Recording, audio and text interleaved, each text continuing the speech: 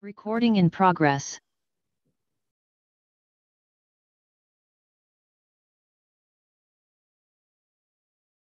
Good evening, everybody.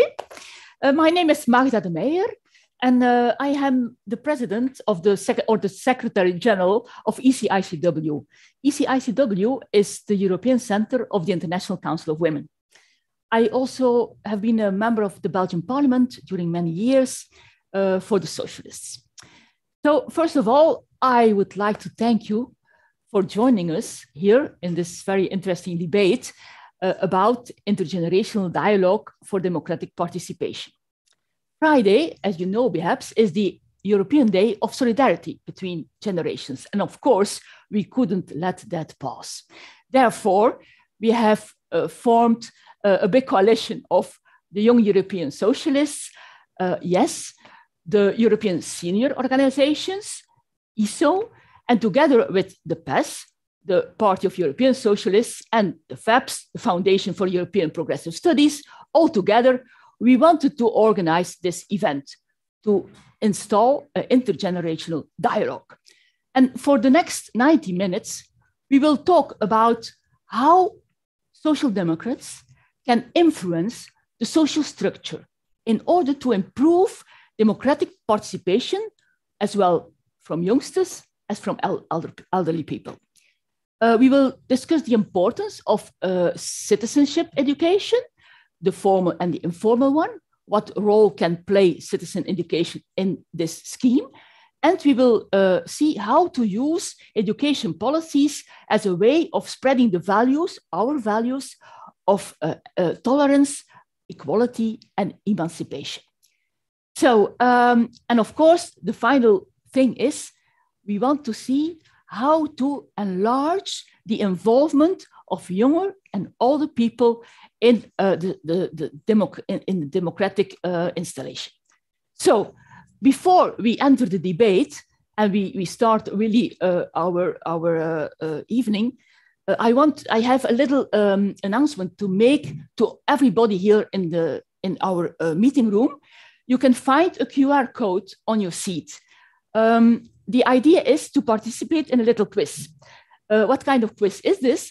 It's a quiz based on the research project done by the FEPS.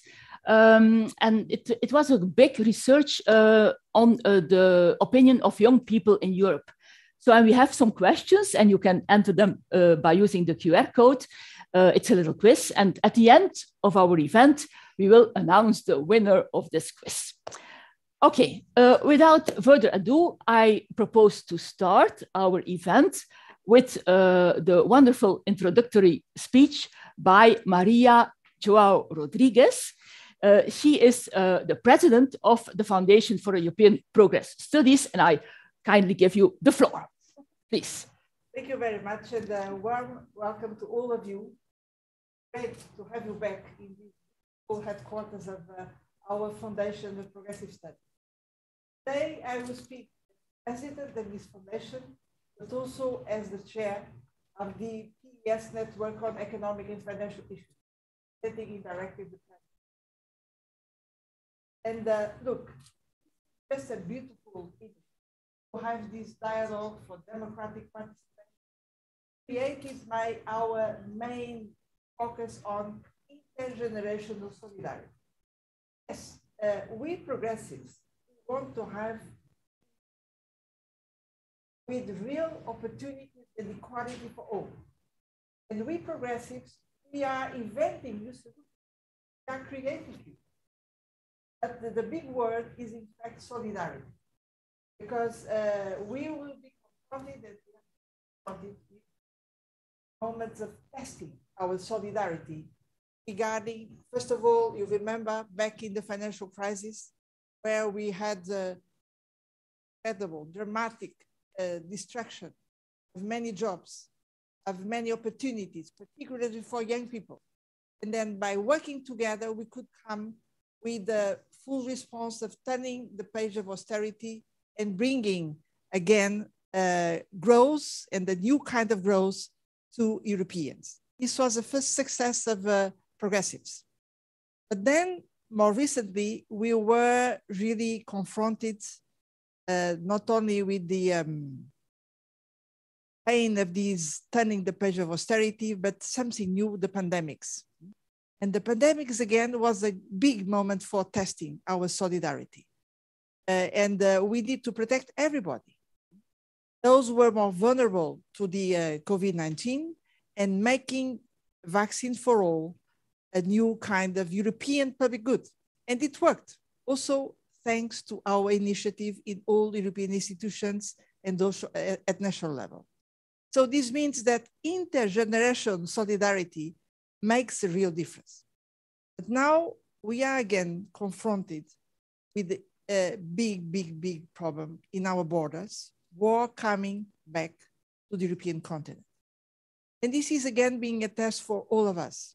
First of all, because we need to organize a strong welcome from the refugees, the heroic people of Ukraine. Secondly, because we need to fight with all our power of Europeans to turn the hands of the aggressives.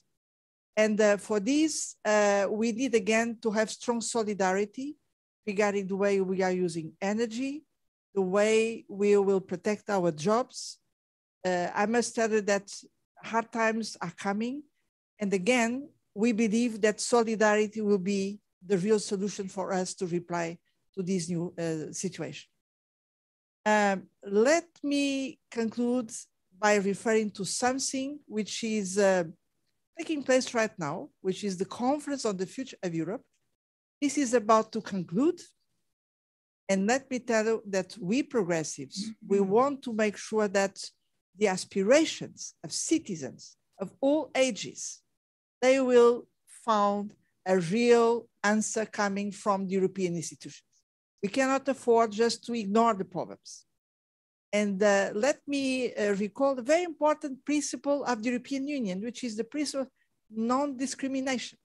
We cannot discriminate people, or whatever the reason, including the age. So young people and elderly people and people from all generations, they need to make sure there is no discrimination. And let me put the focus, my final focus, in fact, on young people. Because young people have been exposed to a sequence of crises. And now here we are again with a new one. And we cannot have a lost generation. So we cannot accept to have young people being discriminated in their wages, in their jobs, in their access to social protection, in their access to real opportunities to quality education. And this is the promise of the Conference on the Future of Europe. So let's make the final push. Our family is fully organized for this, but also let's listen to the ones who are participating with us today, because they can come with last ideas to bring on board in this Conference on the Future of Europe.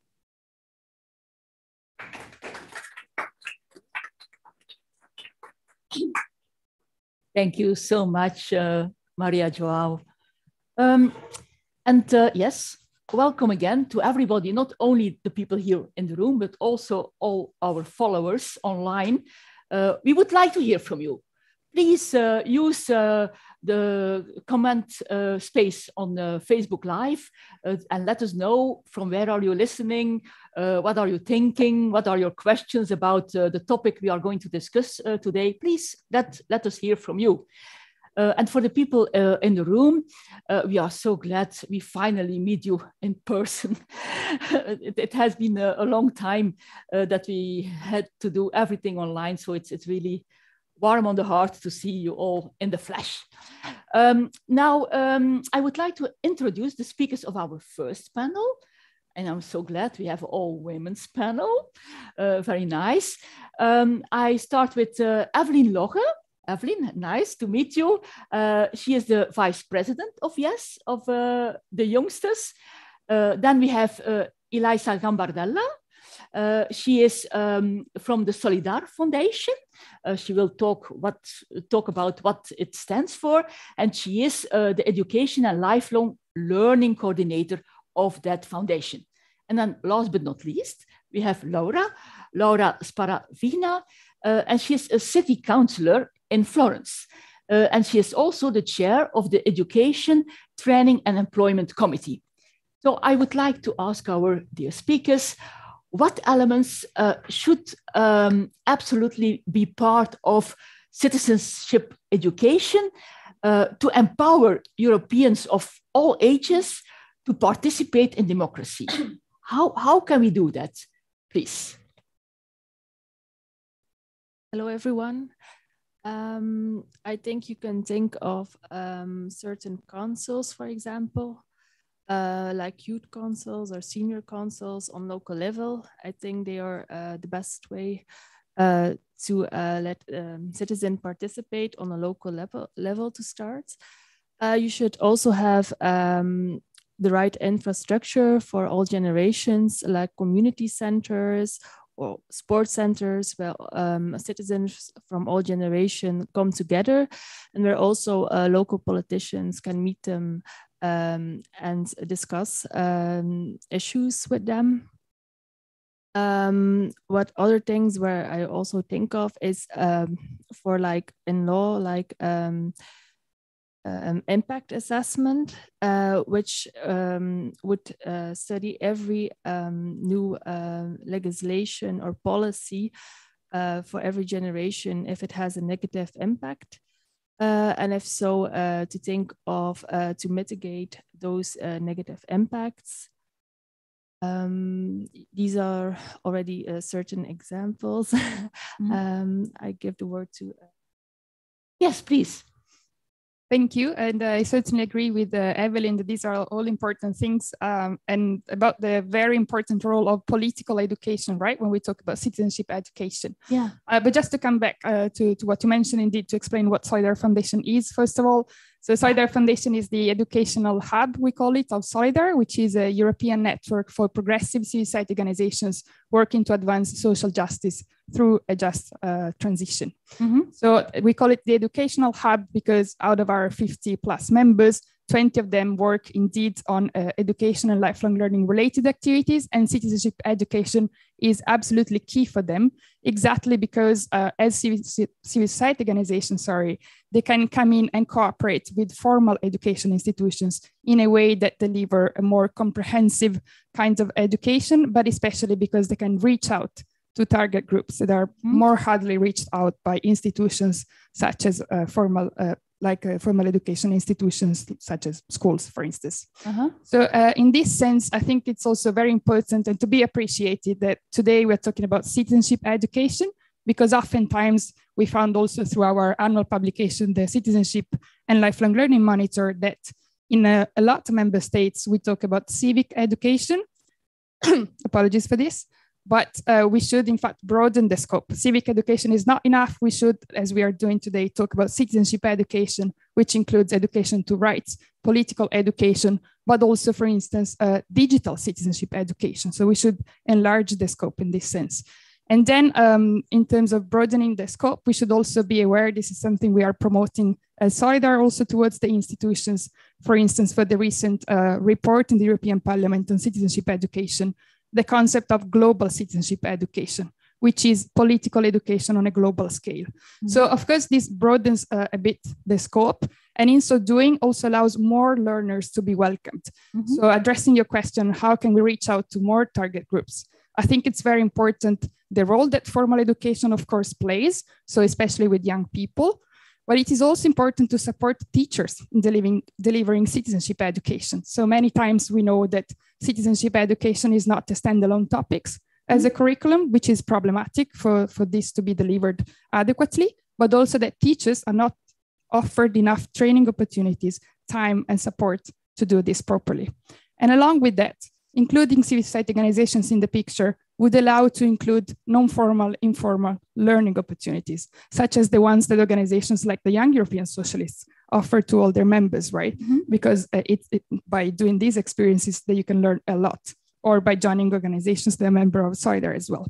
So I think these are very important tenets for citizenship education, to have a comprehensive view that includes informal, non-formal education, and then to have also a vision that includes different stakeholders. So civil society organizations, but also to have as a principle, and really a firm one, to halt the commodification of education, which is taking over citizenship education as well. Mm-hmm. And in this, I think the progressive have a very important role to play. Thanks. Thank you. Thank you. Thank you. Yes, please, Laura. Thank you. First of all, please let me be thankful to you all to be here. And I really like to just gonna be a few seconds to just share with you how much I am excited.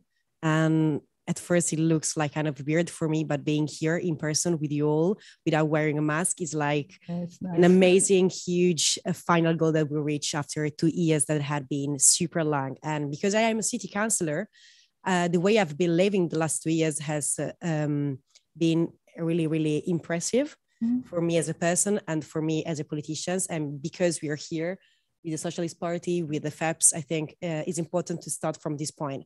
Reaching to the question, which I really want to give an answer, I think that you both had already gave precise contribute from a technical point of view. So I'm just like to share with you an experience from my city council, not from my city council, from my city, that we have been following from the city council, that I think is giving us an example of how we can actually bring those theoretical values and discussion and point of view to the practice and to the everyday life. Very close to the city center of Florence, which I think you might all know for Ponte Vecchio and many nice stuff. But there are people who lives there and who needs everyday services. And whenever you're talking about social services, whenever you see the everyday life from the social policies point of view, you see how much humans are similar, despite the difference of ages, despite the difference of genders, despite the difference of cultural and of place where we come from. At the end of everything, we are just normal, classic, simple humans. Our needs might change by our age, obviously, and by our personal identity and characteristic. But at the end of everything, we are still humans, and we need to understand that try to force ourselves to have public services that combine different needs instead of sharing them is the only way we can get out from the actual system. So very close to the city center, there is this place as called as Gasometro, which I hope you will find a time to visit whenever you're coming to my country. In this place, it's really small and it's an historical garden where you have, it's like the size of a really small room, of a small garden. You have a garden, you have a bistro, you have a mental health care system, you have a kindergarten, you have an elderly center, you have a public hospital. It might seem like a chaotic situation, but it's right the opposite. That is the most example of the citizenship education I think we might try to have, where everyone finds the solution to his own needs by sharing public spacings, by sharing public finance, by sharing his everyday life with everyone else, where everyone who has a need is forced in a good way, obviously, to cooperate, to collaborate, to share everything with another one. So in that case, solidarity is not anymore that you're just teaching, which is obviously is super important, extremely important. But solidarity is the way you learn how to live and you learn how to satisfy your everyday needs, from the easy peasy one like getting food to the super complex one like having a healthcare situation. So what I'm trying to say was just offering you this example. And sometimes it's important to dream, but it's even important to give concrete example to see how much is possible. And the other thing is, I think we should be more braver, I think is more correct in English. But anyway, we have to be more brave, because there is no more time, because when we were saying before that we are losing a generation, it's not just anymore my generation. I am 28 years old. So with my generations, we already have some problems that are structural, and you just need to see the demographic statistics and other stuff. But we should just learn from the recent past mistakes, and we can just together avoid to remake those mistakes. So we need to be brave. And I think the good point of the COVID crisis, of this recent humanitarian crisis, is that whenever we stand together, we can find tools to grow up, to face the problem together. So please, let's be brave. Let's do it now. And let's always bring everyone together. Just one small example, because I'm always afraid that people might think that I do not believe in the elderly generation, and no one can never survive alone, not even the most youngest and the most intelligent young woman.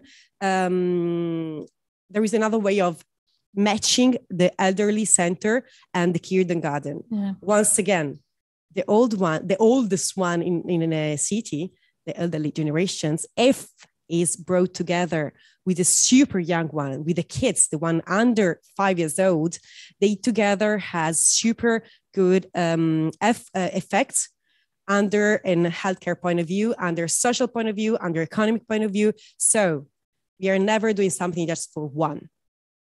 And by one, I mean a generation or a person. We are always doing something for everyone. So cooperation and being brave. Once again, thank you. Thank you, Laura.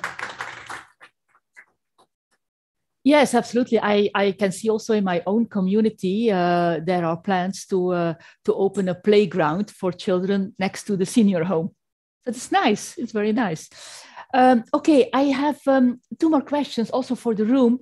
Please think about it together with me.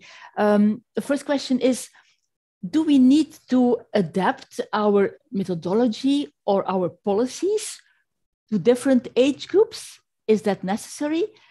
And the second question is, what are exactly the progressive values we want to see at the heart of the citizenship education? So those 2 questions, please think about it. If you want to come in for the discussion, please do so. But I will first, again, give the floor to the participants of the panel for just 2 minutes, just 2 minutes, and then the room will get time to pose your questions. Please.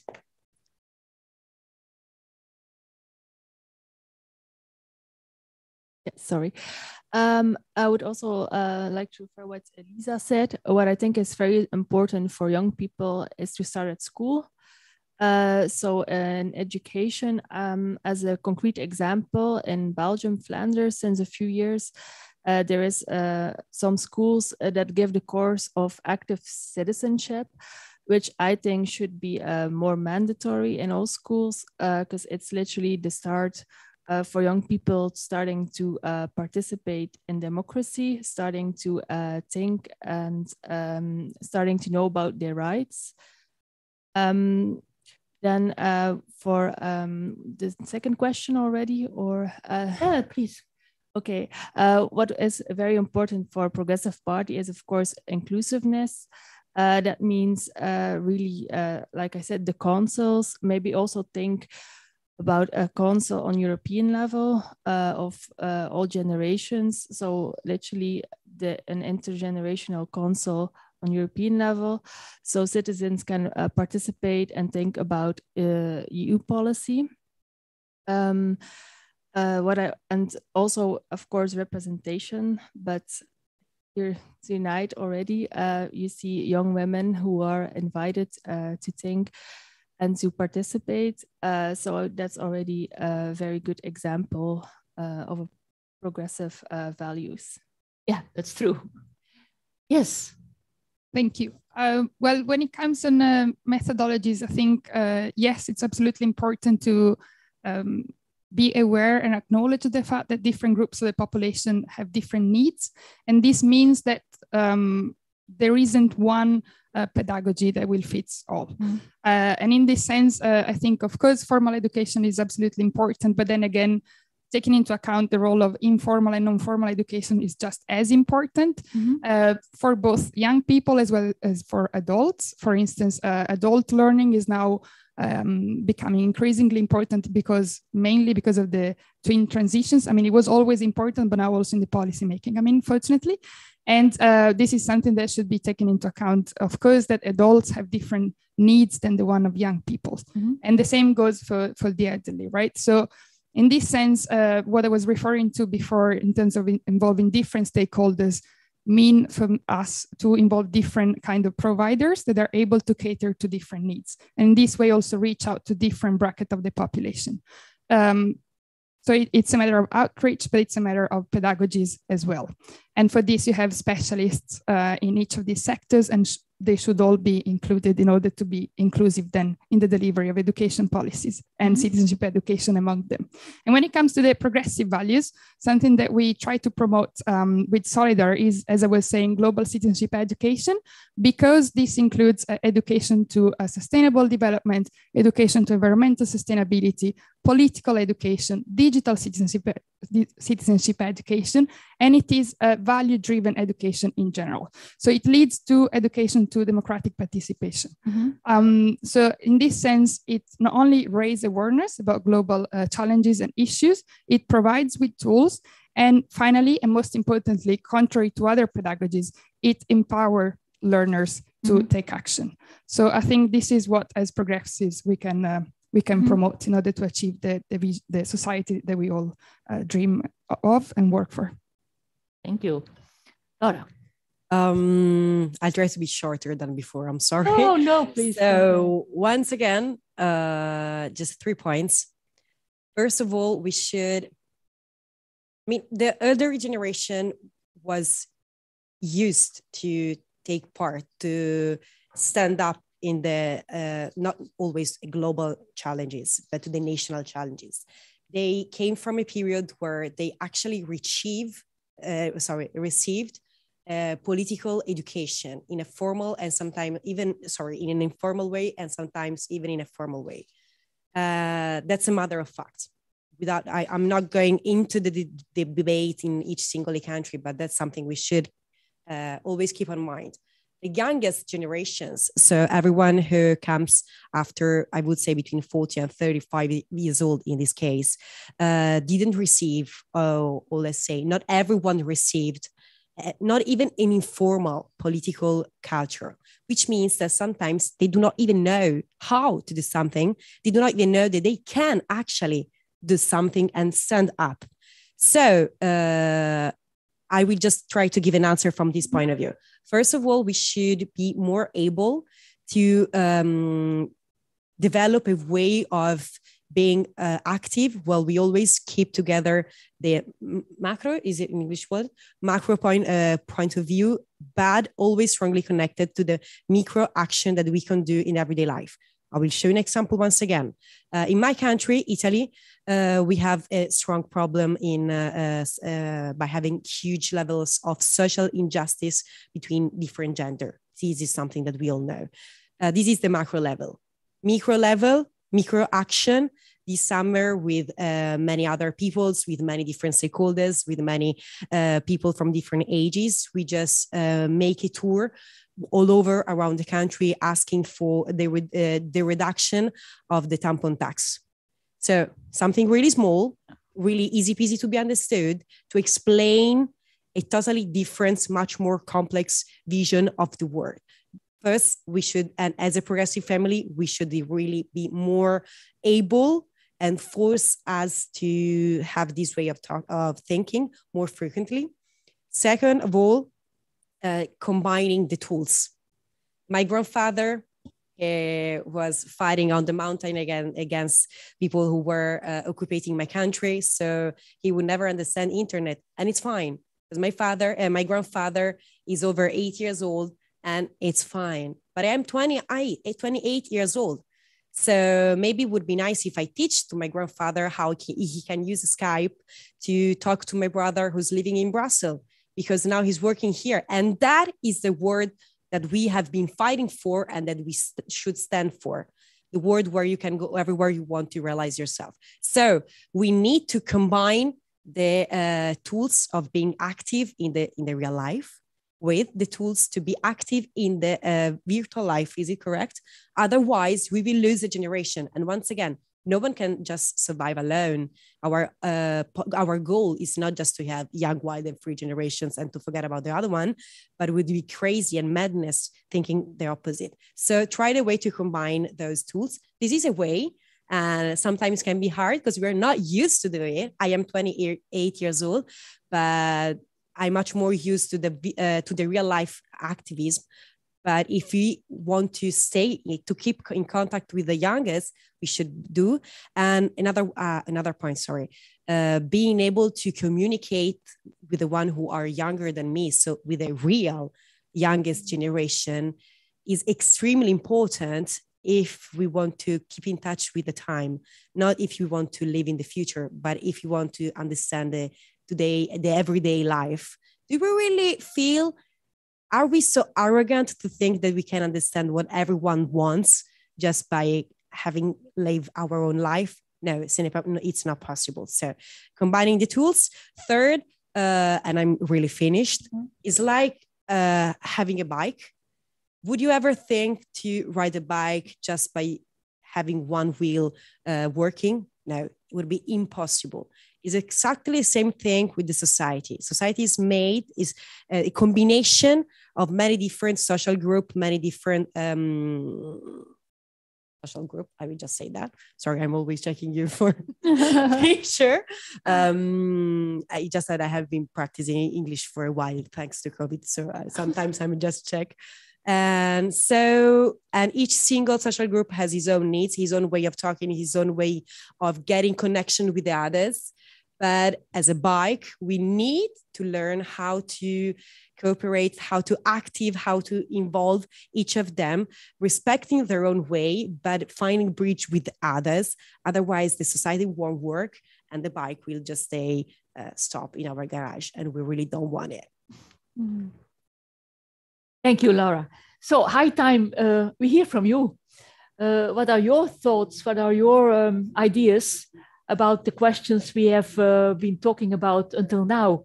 Do you have any remarks, any questions? Please take the floor. Don't be shy.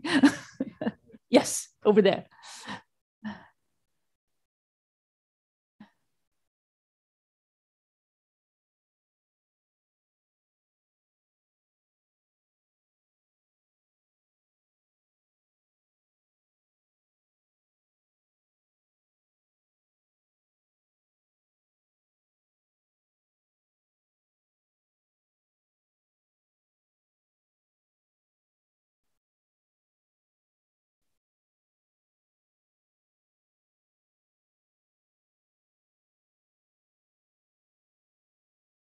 Yeah, exactly.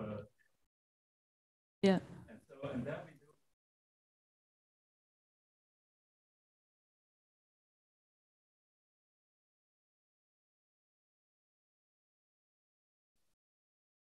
Mm.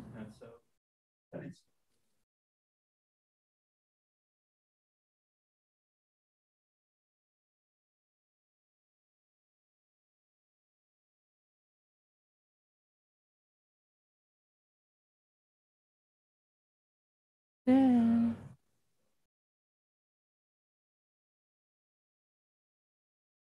Yeah. Yeah, exactly. It's a very good example, I think. People are put into categories, eh? Yeah. And especially the link between elderly and needy people, it's not good. It's not good. It reminds me a bit about some years ago.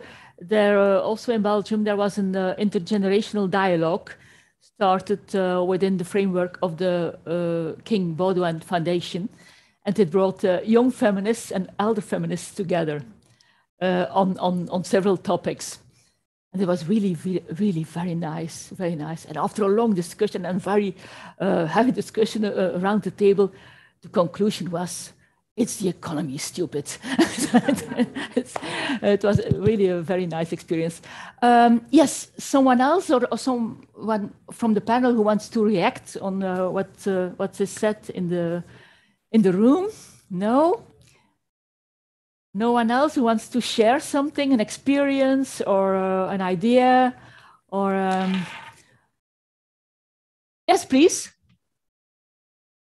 I will keep seated.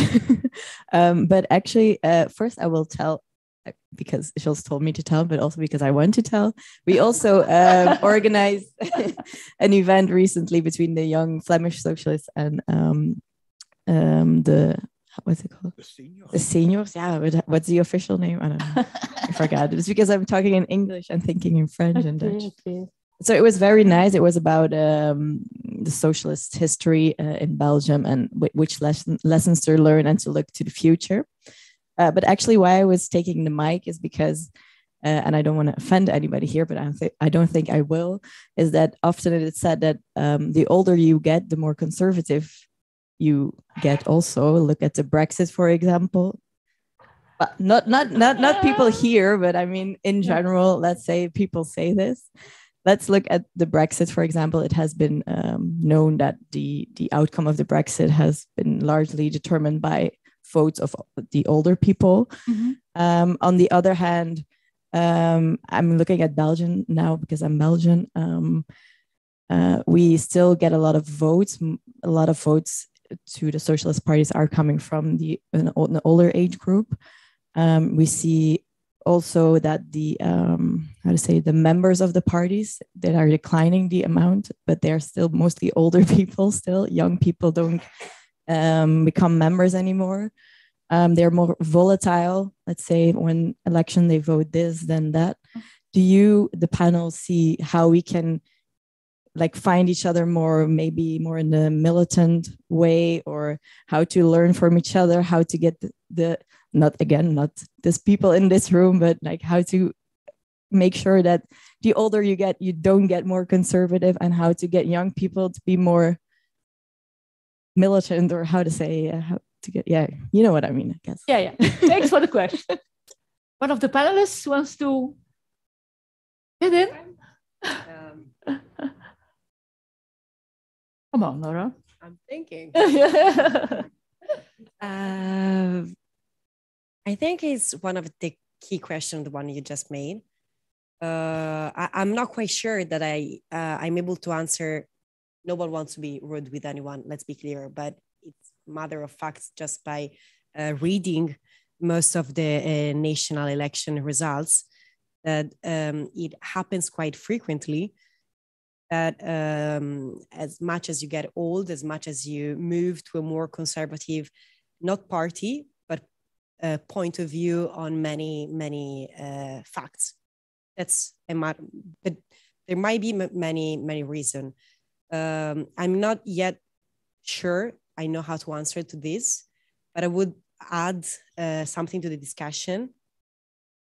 Sometimes politicians should be brave once again and accept that they might lose some consensus, consensus is fine, in the oldest generation, and be brave in proposing different policies, different social policies that maybe in the short time will be not appreciated by the older generation, but strongly needed by all the others, but not the youngest, all the others generations. Otherwise, it will look like we're fighting old and young, but it's not like that. Mm-hmm. So yeah, I will just say tell you that maybe we should stop running for the research of the older votes and try to propose solution to get the young one first. Second, getting back to what we were saying before, if now we are living in a world where the digital revolution is just something that has already happened, it's not something that is happening, has already happened.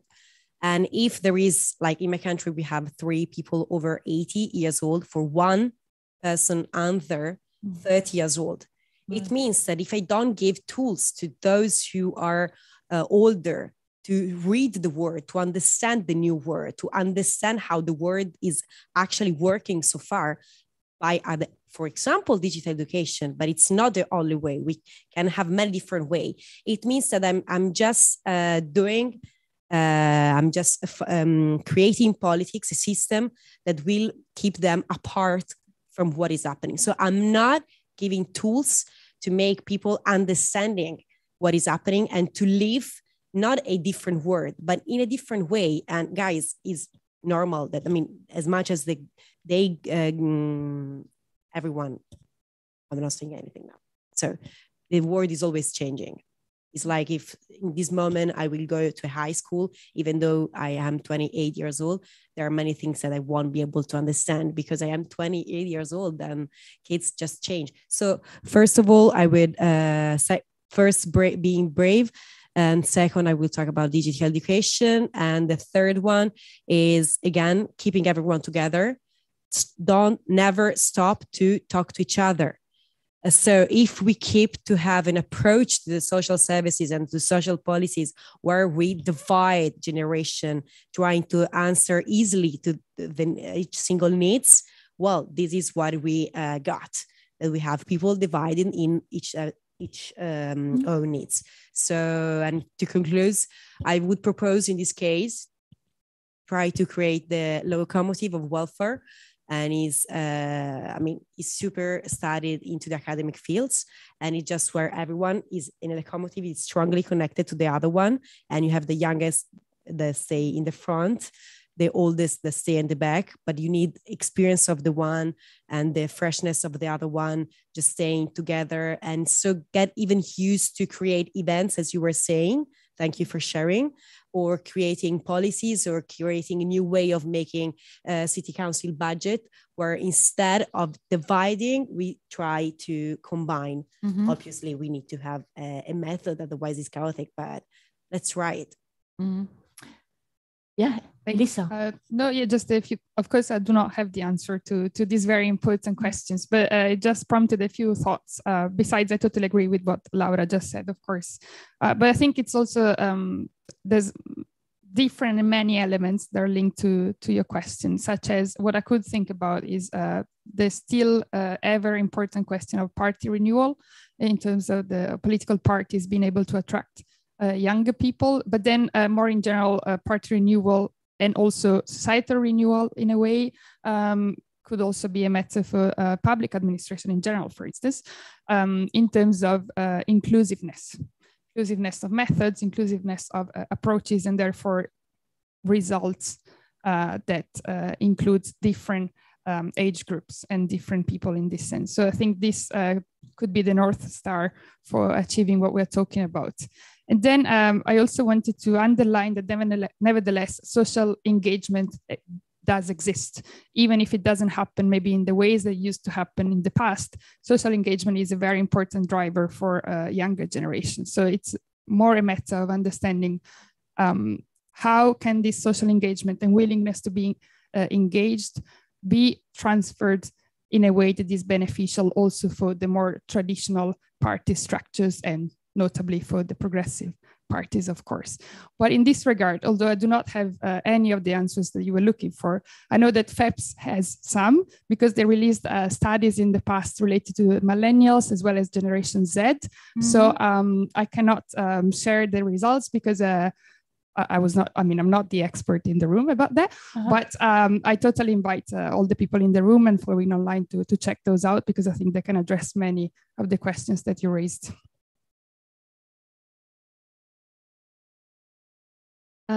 I will say there's already a lot that have been said, so I can only say something short.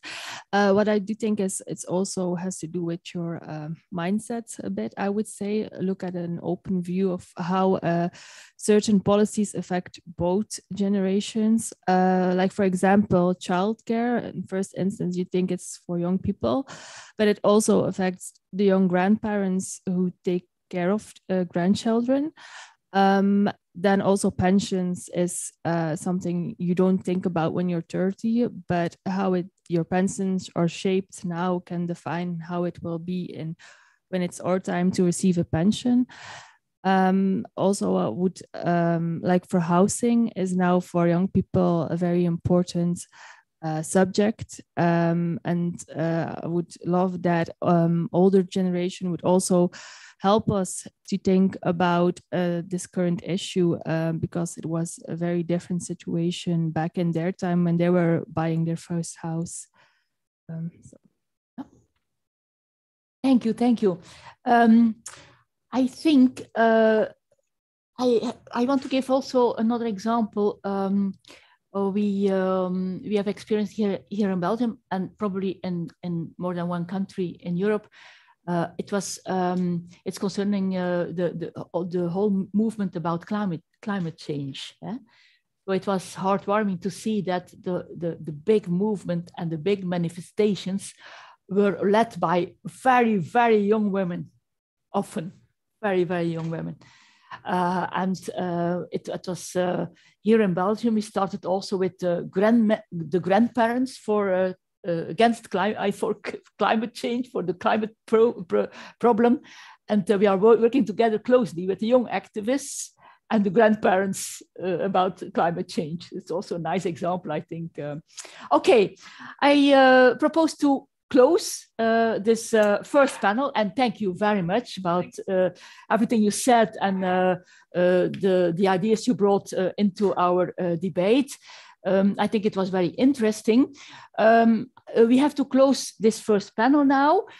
We are, for the people who are following us online, we are going out a little bit, and in the meantime, you will see a video of Sergei Stanishev. He is the president of the PES, and he will talk to you about 3 minutes, and then in that time, we have time to change our panel, and then you come back in online within 3 minutes. Okay, thank you.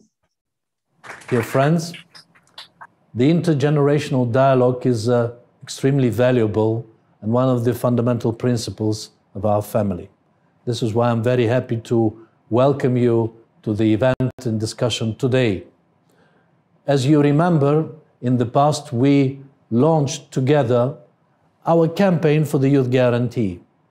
We fought hard. Many people didn't believe it will be successful, but in the end we delivered an instrument of the European Union which changed the life of many dozens of thousands of young people across the European Union. We initiated, in cooperation with our seniors organization, also a dialogue and policy making on the pensions, which is also extremely important for many European citizens. We are a party of inclusion. We are a party of mutual respect between different generations. And we have to value and to cherish these characteristics of the socialist movement.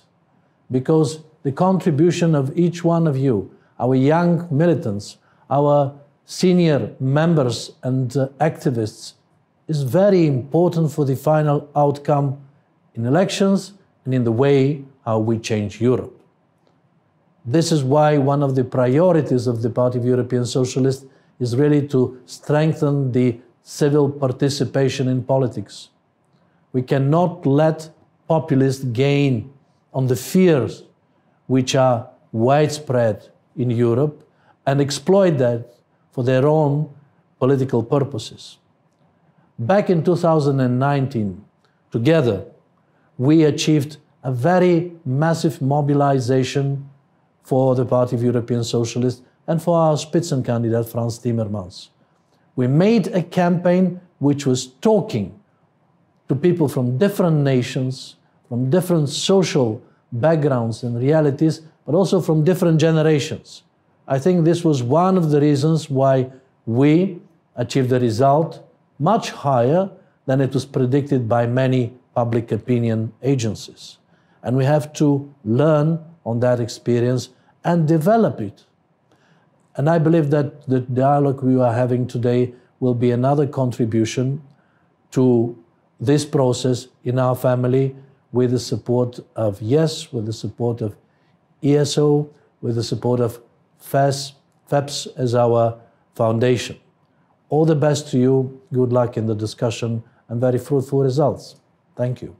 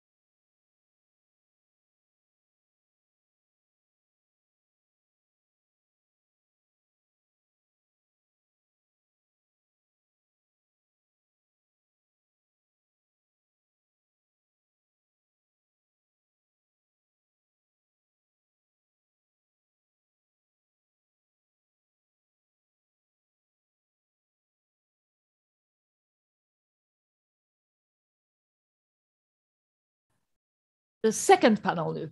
Here we are again. Hello. Our second panel is going to tackle the question, how can progressive parties and organizations support intergenerational solidarity in political participation? That's the topic of our second panel. And we have, of course, very interesting panelists. First of all, Victor Negrescu. Mr. Negrescu is a member of the European Parliament. He is vice chair of the European Parliament Culture and Education Committee and president of the PES activists in Romania, and also founder of the Foundation for a Democratic Left, one of the member organizations of FEPS. At the very end, we have Jos Bertrand. He is president of the European Senior Organizations. And then in the middle, we have Anna Pirchkalava, and she is the Secretary General of YES. So we have a mixed panel now, that's nice. So we all know what's the problem. We have an aging society. We have difficulty to attract new young activists. What can the social democratic movement do to attract young people and to ensure that younger and elder activists, that they are well equipped to participate in the democratic ideas, in democratic development? So that's the question of this panel. I don't know who wants to start. Ladies first, please. Anna. First of all, thank you for having me in this panel. And the questions you raised, I think, has already been tackled by previous panelists from the previous panel. And I think there were several interesting points that have been raised, and I want to emphasize a couple of them. When we are talking about young people's involvement in politics, we mostly are meaning behind it that young people are less and less keen to join the traditional parties. They are less and less interested to form the traditional establishment party structures. And we as a young socialists, we also are seeing this problem a lot because our youth organizations are directly linked to the mother parties. And I think this question has a different aspect and the answers, but I want to focus on one of them that is, for example, young generation focusing at the moment on more topic-based, single topic-based issues. It has been mentioned here by you, Magda, the Friday for Future. We see that young people, younger than me, for example, I belong to millennial generation, but younger than me, Gen Z, they are very much interested into climate issues. And they are self-organizing themselves in the Friday for Future or any other strikes and climate actions. And we see that these people are not non-partisan. They are not identifying as members of one or another party, but they are around a topic. Another example is Black Lives Matter, where there is a very strong topic, racial discrimination. And here we also see there is a topic and that really unites people around it. The same is the Me Too movement. When we see these young people as a partisan organization that is composed of youth party organizations, we also ask ourselves a lot, how can we recruit these young people who have a lot of energy and enthusiasm and a lot to bring in our movement? So our main question is also, how can we make our organizations, our parties more attractive for them?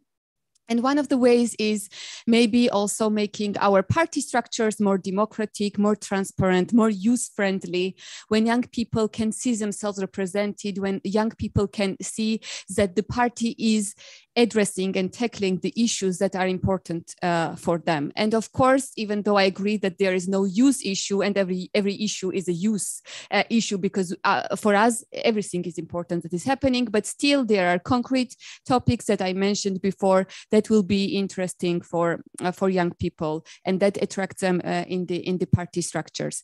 So I think that young people are not apathetic. They are really much interested into politics. They have a lot of energy, but at the same time, maybe we also have to be self-critical, self-analytical into analyzing and restructuring our party structures, our youth organizations as well, in order to accommodate the needs of the young people.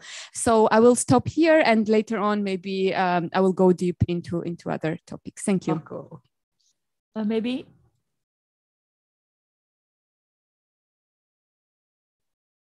It's functioning, yes.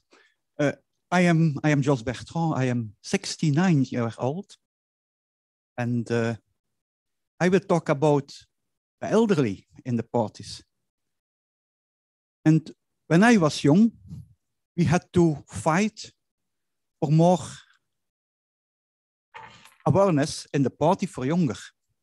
And now, and thanks to all, we have a young party leader who is 30 years old.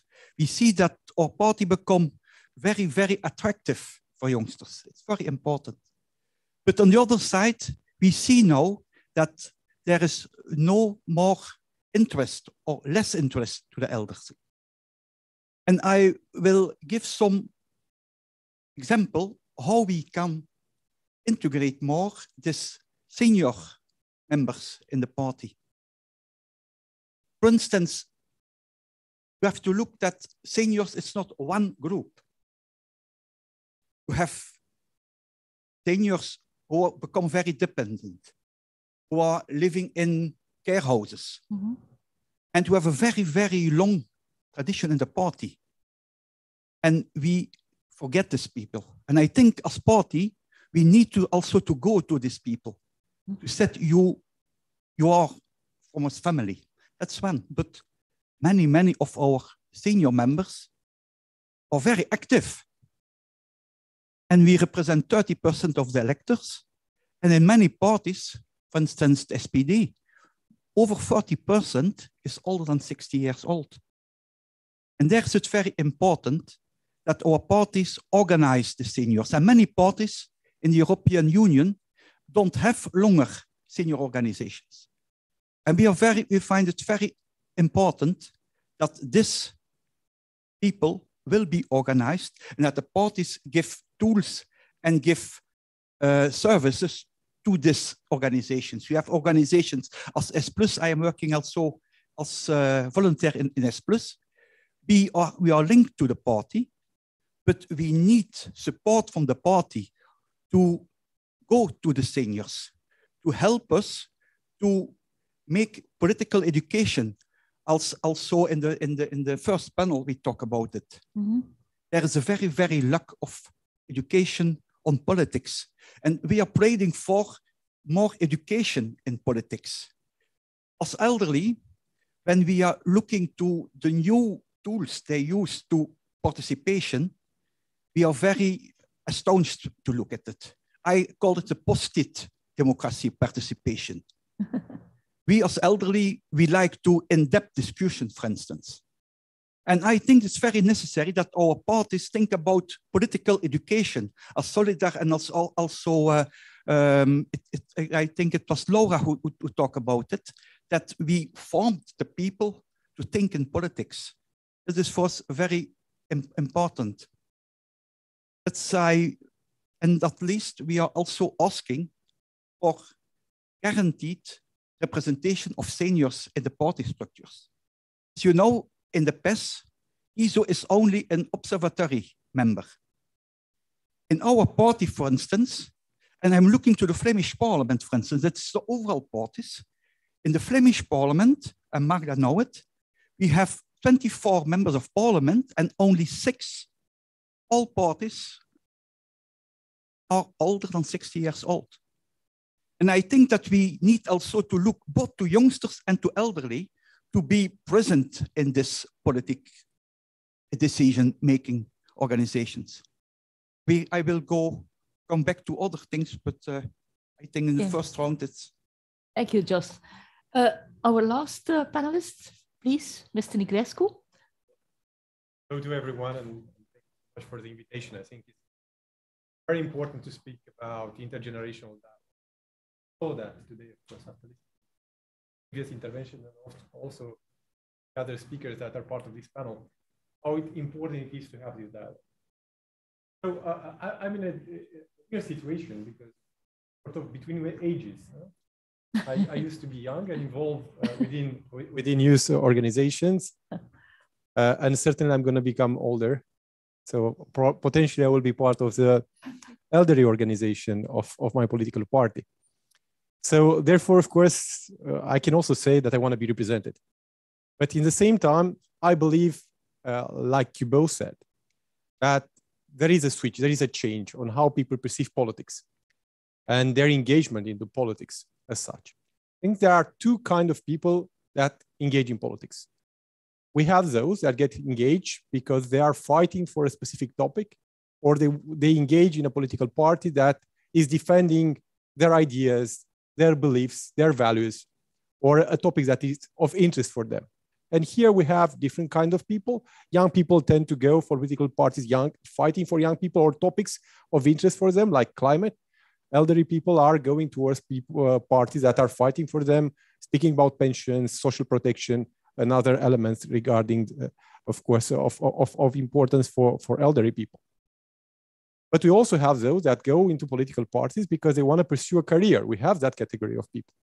And those people are, of course, share the values of the political party, but are willing to a certain extent in comparison to the first group to wait more, but they want to pursue a career. So they are constructing things and they want things to be well organized. The difficulty of our political parties today is that we are trying to get both groups in the same time, but both groups are very different from each other. The ones pursuing a political career are willing to wait. No, they want things to be organized. They want to know the steps that are going to bring them at the top of the political landscape and so forth. The other group wants results immediately. We want the political party to do this.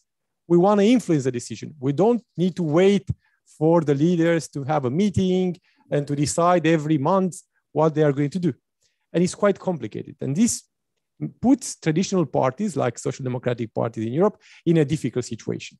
So the solution for that is to do both things in the same time. You need a well-organized structure that is developing things in a traditional way, democratizing things, like you said, a little bit more inside the parties, but really having things that are well-defined and predictable to a certain degree in what things and how things are being organized. And of course, those that want to influence things, they need to pursue this element as well. In the same time, the party needs to develop ways to engage with those people that want immediate results. And in order to do that, you can create movements around the party. And I saw from different political parties that this has worked. This is the case also of the political party that I'm representing. I come from PSD Romania. We have a youth organization, a strong one, an elderly organization, a strong one. And we created, I think many years ago, in 2007, when we integrated the European Union, a movement that is more progressive within the party, because our party was considered to become or to be rather conservative. And we created this movement, and we have 10,000 members across the country. So we have more members actually than the other organizations. But yeah, we know that our members are not there always to do politics for a career. They go there because they want to engage on a specific topic. And I imagine, of course, on green issues, on specific social issues, on the Ukrainian war, for instance, on the issue of peace, on the issue of recovery. We have specific issues that are attractive for people, and we need to identify them and to construct those movements around the party.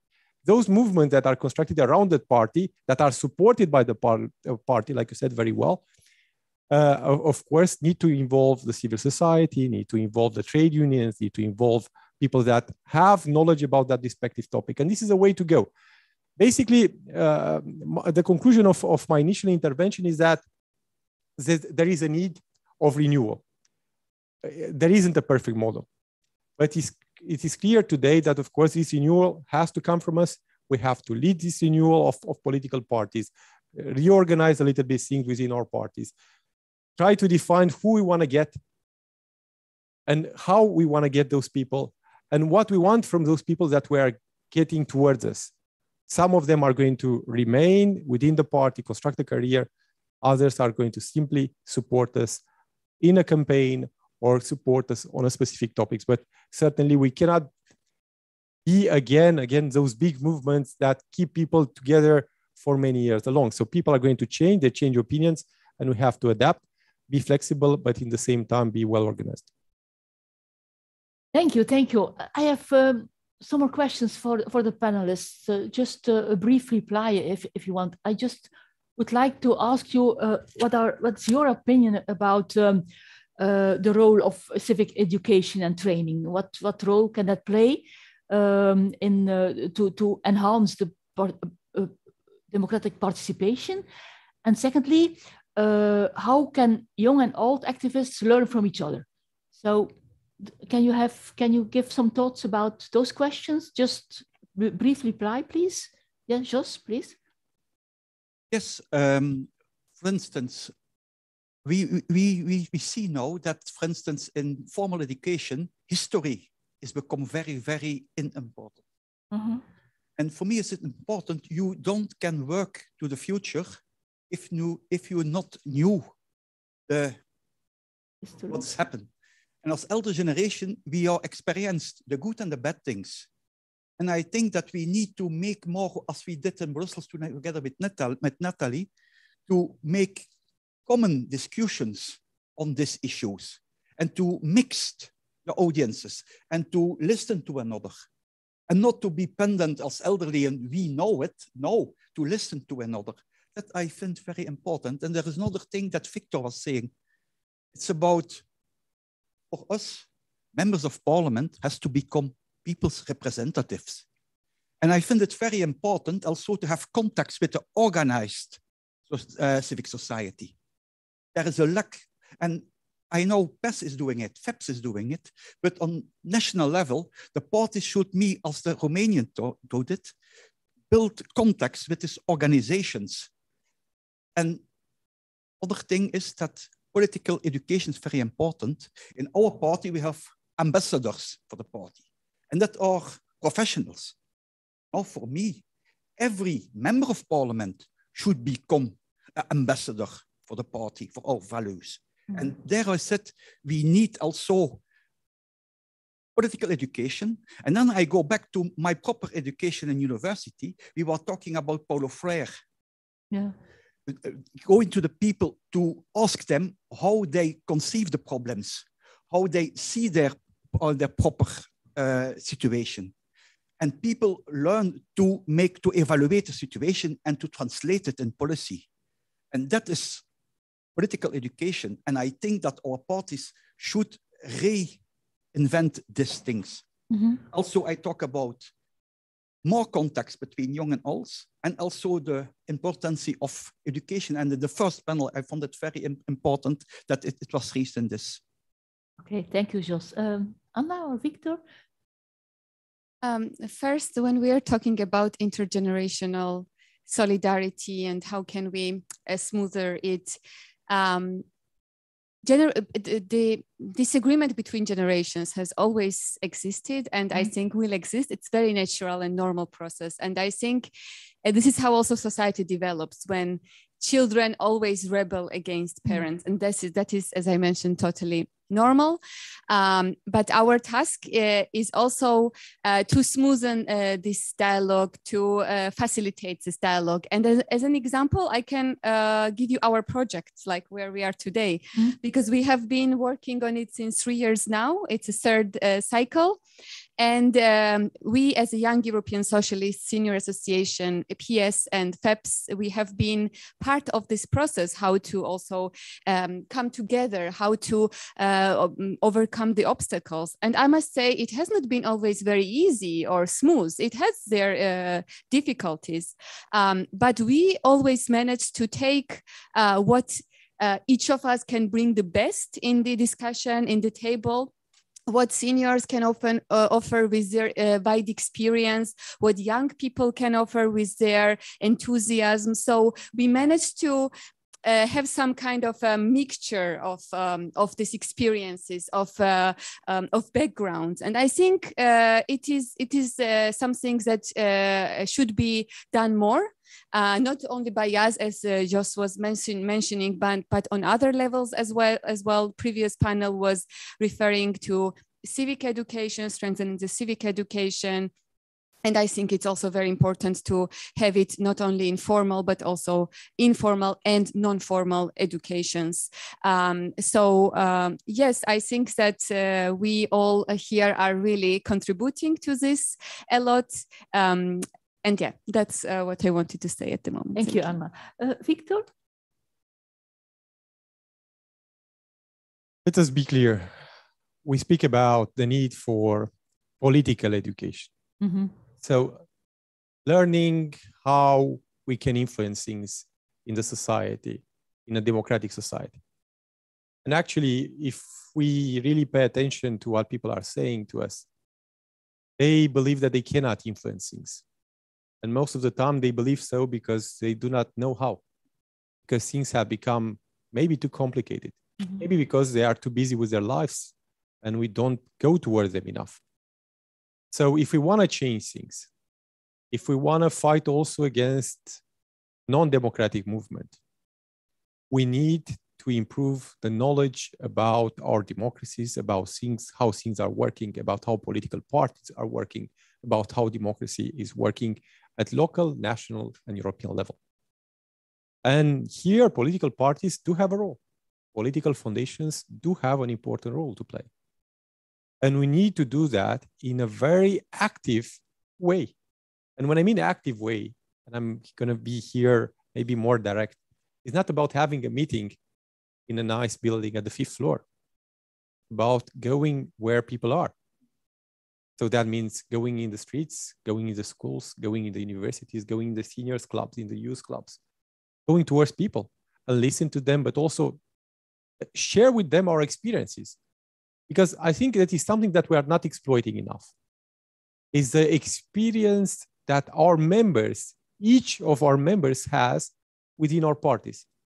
For instance, I'm seeing you, maybe the ones that are online cannot see the people that are in front of us right now, but we have 40 people here. I think each of you has something that might be interesting for me, but I don't know that. And sometimes in our political parties, we invite people to attend meetings. We speak here in front, but we don't ask the people in the back to share with us their experience, their know-how, their expertise. Some of you might be good in economics. Some of you might be good in political science. Some of you might be good in education, but I don't know that. And we have thousands of members within our parties, within the youth organization, within the seniors organizations. And we invite them to meetings, but we don't ask them enough to share with us their experience. So I think if we want to become active in improving civic education, we have to speak to those people and convince those people to engage with us in sharing their knowledge, their expertise, their experience with others in different places across our country. So I think we have to deploy a program in this regard. I know we spoke about that for many times within the PES, within the FEPS structure. I know there are bureaucratic constraints also imposed by the European authorities. And I think maybe we can talk about that at some point. But I think it is something that we need to do. Transform our members in active promoters of democratic participation. If we are capable in doing that, this will redefine our parties, redefine how people perceive the old social democracy, redefine how people perceive the old democratic model, and convince them that this democratic model functions if we take advantage of how it works. And maybe, because I'm really scared after the French elections, to be very frank, that I know I see that across Europe. People want new things, but they don't have the time to evaluate how those new things actually, or what those new things actually mean. Because in some cases, what is new hides in the back authoritarian regimes, non-democratic values, and so forth. So this is why I believe we have to understand that we have to go towards people and really get engaged, and our members can be an active force for that. Thank you. So, a lot of input. I think it's high time that we listen to our audience and do into practice what Victor says. So please share your thoughts with us and take the floor and what you think of what you have heard until now. What do you think of it? Do you have own experiences to share? Do you have questions? Please share them with us. Critiques, in social democratic parties, we like to criticize. Yeah. Please do. Yeah. So, if in the meantime, when you are thinking about a question, would like to reflect on what Victor said at the end, the importance of democratic values and the value of democracy. Sometimes young people, they don't realize the value of democracy, because and when you look then at, as you said, all the non-democratic movements are coming up all over Europe, they don't understand the consequences of that. So they don't enjoy what democracy, they don't enjoy elections. I have done a lot of work as an election observer several years ago in African countries. I assisted to the first democratic elections in South Africa.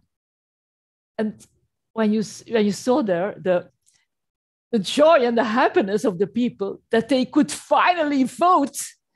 And then when you come back to Belgium and they say, oh, we have to vote, you know, I don't care, or I am not going. And so how to make sure that young people understand the absolute value of democracy? It's my question. Yeah, please.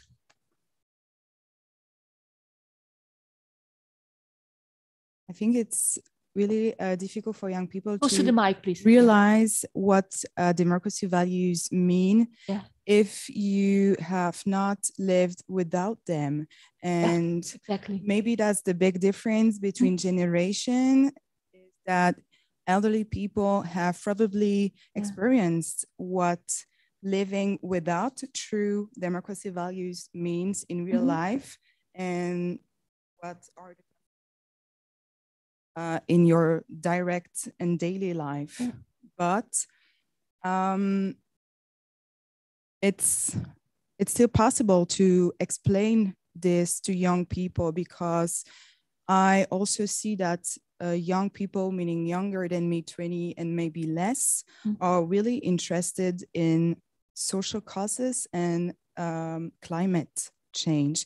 And that's a very major concern that really young people have, and that we as young do not see that old people have the same worries that we have about climate. And maybe that would be a big fight that we should share between generations, because obviously it touches like everyone. But in my opinion, that's the biggest issue between generations, that we young, and maybe that's normal because we are young, we want something very impactful, and we do not see this need for urgent change like now. And maybe that should be the major question to fight for together between generations, because obviously it's happening right now. And to debate on what you just said. Yeah, thank you. Jos, you want to reply? Yes, I am thinking also together with us, and I think it's also very important to experience that there is also a change in the conception of formal education. And I think, and it was also addressed in the first panel, and I found it very important from Solidar. As we were in formal education, we had hours and hours of history. We had also citizens' education. And now education is be educated to function in economics. And I think as we, as progressive organizations, can have to ask us to ask in new politics is that in schools, it will be also young people will be learned to listen to another and to participate in decision making. That's very important. And there is a lack in this education. And we have to argue, we have to ask to reintroduce this kind of education in our formal educations. I find it very important. And I will also reflect, but because I see Jacques and Rick in the audience, we, with the Louis Paul Boonkring, we can do it also as civil organizations. We had, and Ronnie was there for S+. We organized during 2 years exchanges with two scholars, with two schools in Brussels. The scholars were between 16 and 18 years old. And we organized contacts between us. And we talked about all things, about sexuality, about war, about politics. And then you experience that in the youngsters, children coming from Africa, they have the experiences with war. And for me as elderly, I experienced war by my father who told me about the war. But these children, and they were 16, 18 years old, have also experiences with war and dictatorship. And I think we can do a lot of things, but first thing in politics, I think that we need to change the continue of the formal education and to reintroduce civic education, education to democracy. And I think it's very important. That's what I will to give to you. Okay. And one thing, a good experience also, because you talk about members of parliament and elderly. I give an example of Antwerpen, where the seniors of the party, and they call them the Red Lions, are contacting the young members of parliament and the young members of the city council, and they work together. The elderly are going to diffuse the information in the briefcases, but on the other side, the members of parliament are going to the seniors to discuss what they do. And it's important to have this types of work. Okay. Victor, you want to add something? And then we have to wrap it up. Sure, please. So thank you for sharing with us your perspective. I think there is a common topic. Well-being. Well-being in our societies for everyone. First, the well-being for elderly people might be different, but it comes together to this idea that everyone wants to live in a fair society, either the environment protected, benefiting again from life. And this is well-being can be a common. First, with the pandemic and the war in Ukraine, people have understood that what we have right now can be put under threat, can be affected, and we can lose everything. Also, people now understand that we need to put our energies together. The only way to get out of trouble and out of this crisis is to be united and build on the solidarity between all of us. At the same time, they understand that we need a state, a structure, capable of providing protection and delivering on this well-being for all of us. This offers the opportunity for social democratic movements to revive this important perspective that we want a strong state capable of protecting people, strong social state, and so forth. But the difficulty right now is that we have other political movements from the extreme right and from the extreme left that claim what we have defended for many years already. So we have to recover, win back again this idea that we are the political movement that can ensure the well-being of people, that can protect people, that know what it has to do in order to lead the country, lead the European Union towards a democratic life, but also a better life for everyone. I think this is an important element for all of us if we want to unite also generation. Okay, on these nice words, we are going to wrap up our second panel. Thank you very much for your contribution. Thank you also in the room for your thoughts and ideas. We have come to the conclusion speeches, and I would like to give the floor to two organizations, the representatives of the two ends of the scale, the younger and the elder ones. So I would like to give the floor to Alicia Holmes-Ginel. She is president of YES, also a member of the European Parliament and a member of the Employment Committee. Okay, please.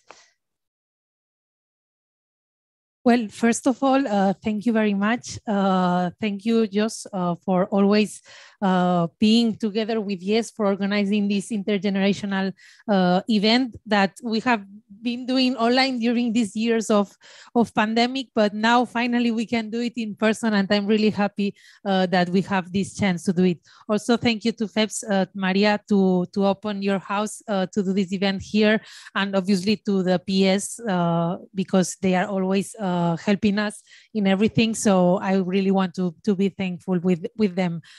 I think that it has been told during the panels that more and more we are becoming aware of the urgent need to develop a renovated, inclusive and intergenerational social contract in order to reach a more accessible society throughout all areas. In the last years, we have witnessed the fragility of our welfare states and social protection systems, as well as our democracies. We have seen it in some countries in Europe, sadly. So we have seen a spike in polarization, as well as spike in political skepticism and disengagement. And we have seen, and we have been able to understand that inequality is indeed a threat to our democracy and to our social cohesion. So the COVID crisis has not made things easier to all of us and to all this situation, but rather enhanced this chasm. And as we know, it has hit two specific generations in particular, that has been the younger ones and the older ones. But it is through crises such as the ones we have been recently experiencing that we have realized the need for an intergenerational approach in order to reach the intergenerational balance. So this can only be accomplished through public policies focused on meeting the needs of all groups throughout their life cycle. Through educating our society on democratic values that has been said during the panels, and also engaging it into democratic participation, as well as creating institutions with transversal competences, issues such as aging process of our continent, the digital and gender gap, and a long etc. of examples that can indeed be tackled. So seeing aging as an opportunity for talents and experience, and also youth as an opportunity for enthusiasm and fresh new perspectives and also ideas, and understanding both generations as complementary to each other, I think is crucial to draw upon the existing assets we own and channel them towards more representative and inclusive institutions. Tackling challenges such as employment and sustainable development from an intergenerational perspective, and incorporating the active participation of intergenerational groups rather than confronting two generations can only foster social cohesion, as well as create the sense of belonging and identification towards our democratic institutions that we currently lack.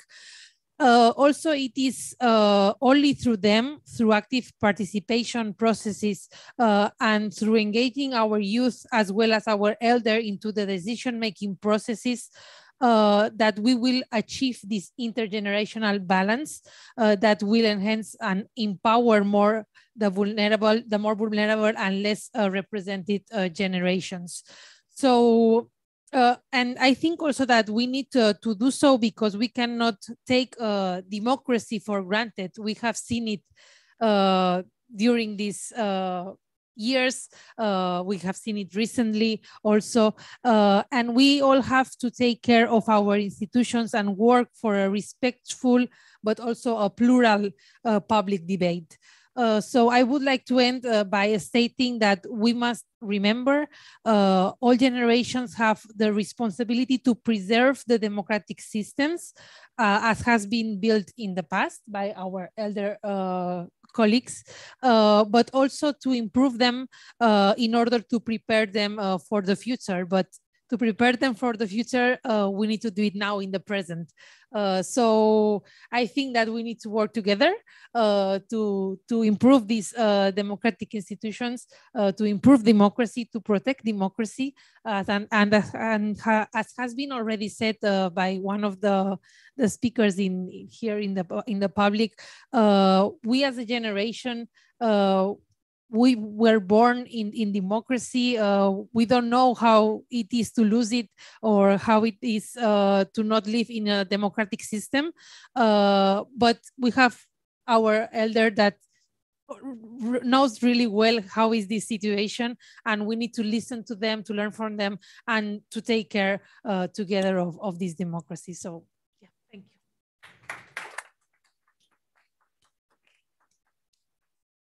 Thank you, Alicia. And I will not repeat what you said. Thank to FEPS and thank to PES to make this possible. But I think working on intergenerational solidarity, it means two things. You have to organize both groups. And therefore, I appeal to our parties to also give the resources to the youngsters and to the elderly to organize themselves and to make sure that what we said today, that we can also afford it.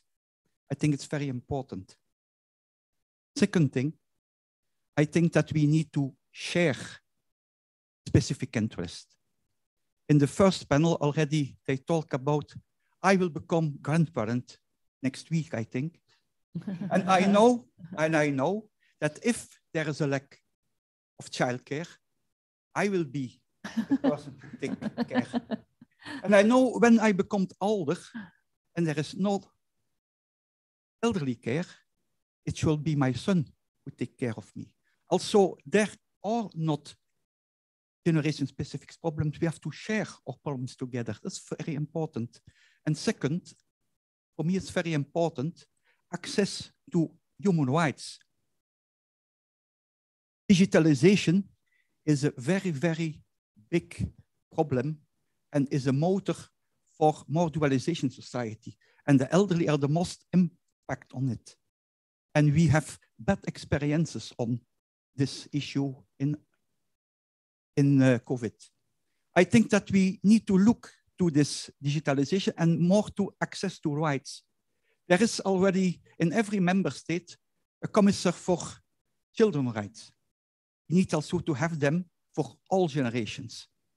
Very important access, because how our society become more and more difficult for people, and people who the most need access to the rights are the least experienced to achieve this.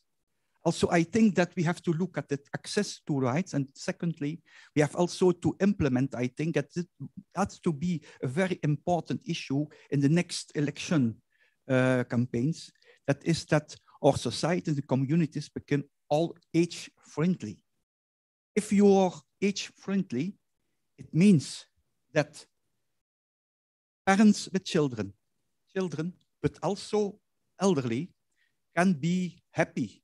And I come back to the well-being idea from Victor. I think it's very important that we talk to organize our societies as frankly, for all ages. And at least I will thank you. And I will also make a kind of proposal. We did it yet 3 times. It's Facebook. I don't see the people in Facebook. They are there. And they are here. But why not next year to make more of these meetings? Alicia, you are in Spain, and we have a very strong Spanish organization. Next year in Madrid. and I see here young socialists, French-speaking and Dutch-speaking. Elderly, French-speaking and Dutch-speaking. Next year, we will organize in Brussels. 29th of April, we see another. In Brussels also is important because we need to bring together the 2 communities, the Flemish and the French one. Also for next year, and I ask also the audience, look in your country if we can make more of this kind of activities. And thank you, Alicia, thank you, all of you. Thank you.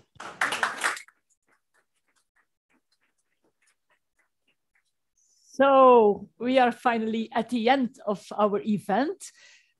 Thanks our online followers to have participated in this event. Thank you very much.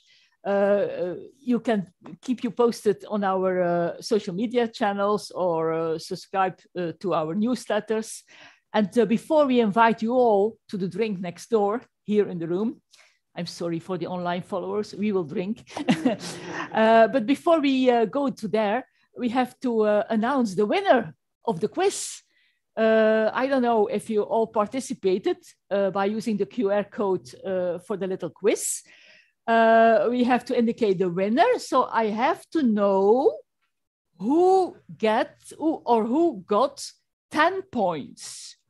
Who got 10 points? Nobody? So nobody very at the top. Who got 9 points? Nobody? Oh my God. 8, 7. Someone had some points. 6. 6. Ah, we have a winner. Okay. 6 points. So you are going to get the prize later. and the kisses of the moderator. Oh, okay, yeah. Proficiat. Okay. Okay, so this is really the end, folks. See you next. Yeah, bye.